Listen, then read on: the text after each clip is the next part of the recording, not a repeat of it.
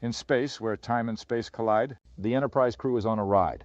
A strange anomaly they found. A duplicate ship lost and unbound. The crew is shocked. They cannot believe. Another Enterprise they perceive. But something's wrong. It's not the same. The crew is missing. It's not a game. They find their captain lost in time.